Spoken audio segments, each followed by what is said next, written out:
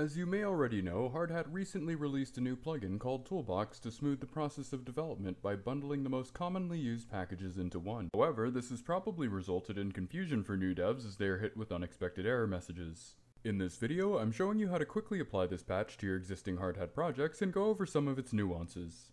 If you're new here, I'm Ty, and on EatTheBlocks, we help Web 2 developers transition into Web 3.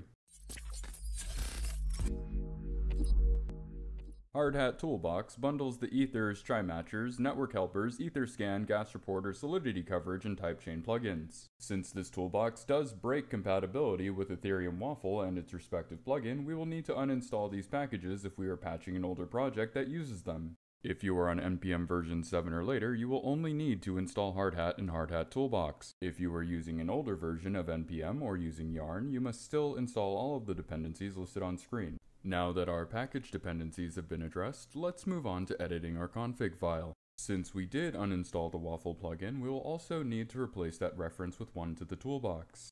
If you haven't already, let's also get the Gas Reporter working by tossing in these 4 lines of code. The required API key can be obtained for free at pro.coinmarketcap.com. If you don't pass your own key into the config, the Gas Reporter defaults to a public key that everyone uses. The Gas Reporter will still work, but whether or not it shows you the fiat value of these interactions will be unreliable. It's worth noting that this upgrade causes a slight bug in your config file. If you've set your default network here, you will want to remove that because now it is implicit. Not removing this line of code will result in Hardhat error HH108, which tells you that your tests cannot connect to the local blockchain. Aside from the changes and quirks discussed, the switch to Hardhat Toolbox should not be noticeable at all or break anything, since all we did was remove the Waffle plugin and make some minor edits to our config file.